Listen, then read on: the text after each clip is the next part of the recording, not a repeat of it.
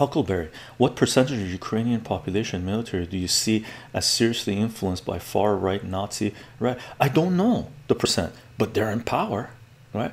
I think a lot of those Nazis, I mean, that's one of the reasons Hungary had a huge issue with fucking Ukraine, right?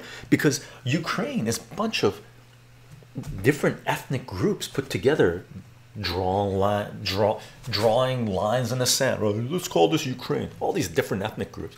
So the Ukrainian government, the Nazi Ukrainian government, to send meat to the front lines to go in through the Russian meat grinder, i.e., to conscript people, kidnap people off the streets to send them to the front lines. They were going into Hungarian regions of Ukraine and grabbing Hungarians and throwing to the meat grinder, right? That's why Hungary had a huge issue with Ukraine, saying, hey, listen, motherfuckers, stop taking people who are Hungarian ancestry, kidnapping them off the streets and sending them to the front lines, right? Stop doing that.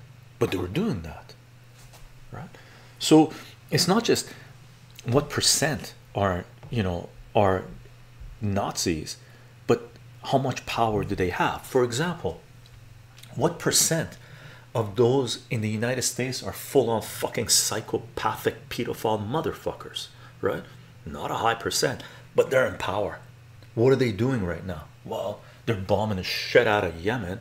They're fucking occupying Iraq and Syria. They've been fucking arming Nazis in Ukraine. So it's not the percent that matters, it's how much power do they have.